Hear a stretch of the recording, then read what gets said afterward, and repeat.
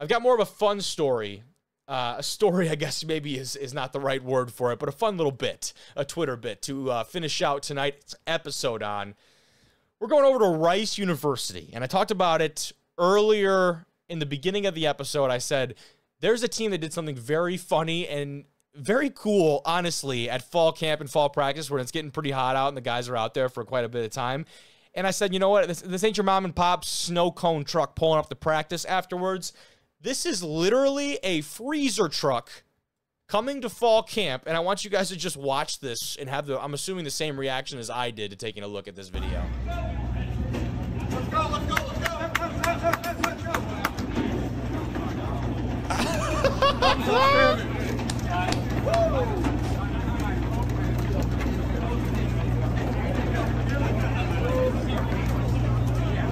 Like, dude, like this cracks me up. And like, I for some reason, I think the thing that stands out to me right away is like, one, they're making this into a grand entrance. What is Buddy doing on the side here? Like, we need a hype crew getting out of the freezer truck. And then these guys are walking out like it's game day. Did we not see a single smile on any of these guys' faces when they're coming down the steps? You know how elated I would be if my coach brought a freezer truck to fall camp. I got to chill in that son of a bitch for a little bit. Just give me like, 5-10 minutes in there.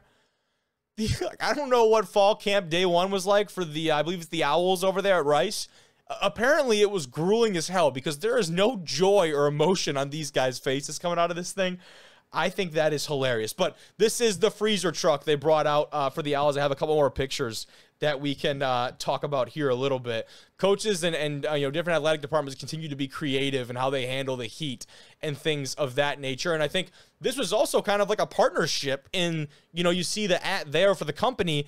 I think this is a lot of like branding for them. So it's almost like, is this a team NIL deal with this like freight company? Is that technically what's going on here? It certainly could be.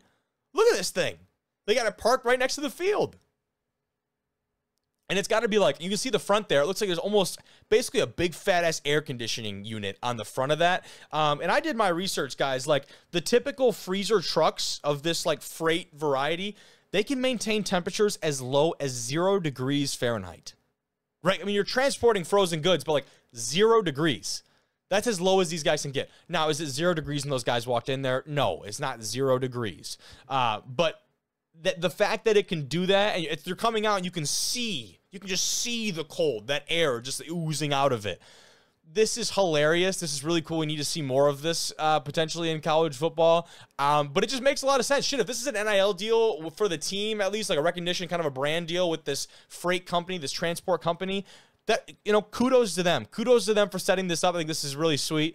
And just cool for the Rice Owls, man. How many guys get to say that they could step in a freezer truck when it got too hot at practice? Now, on the flip side of this, you already know coach is saying, ain't no way you're complaining about the heat right now. You just got to go stand in a freezer truck for 10 minutes. Now you're going to come out here and complain about the heat, right? I can already see that exchange happening on the football field. But this is very cool nonetheless. Had to finish out the episode on that one. So thank you thank you very much, all of you. English starts to get tough at the end of these episodes. We've talked enough. Thank you for tuning in. This has been D1 Rejects. I'm Cobra Manzo.